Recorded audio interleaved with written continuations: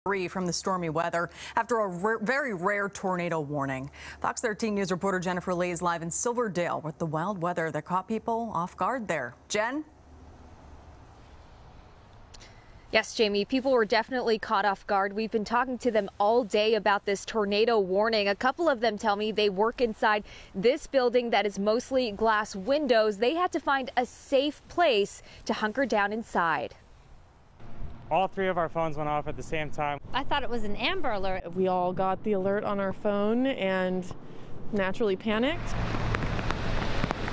Just after 11:30 Tuesday morning, the National Weather Service issuing a tornado warning in east central Kitsap County, telling people to take shelter and to protect themselves from flying debris. We hunkered down, just tried to not panic in our office that is mostly made of glass windows. So that was a little scary. The hail was wild, but we made it.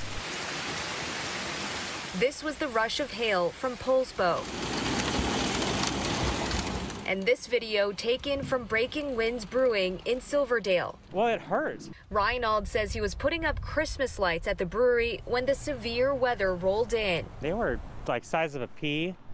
They were starting to hurt. We had our hoods over and we just were like, oh, we're gonna go inside. To everyone's relief, the tornado warning was canceled just after 12 p.m. Didn't have anywhere to duck and cover in my salon though. I don't have a basement, so we're not built like Kansas. But even with no tornado, locals say this day will go down in their memory books. Crazy hailstorm came through and massive rain came through and it was windy, so it was still crazy and it still seemed likely. Weird day. That fall weather, you can't trust any of it.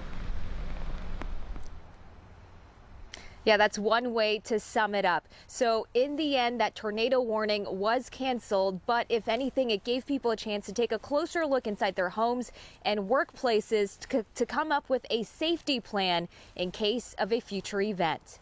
For now, reporting live in Silverdale, Jennifer Lee, Fox 13 News.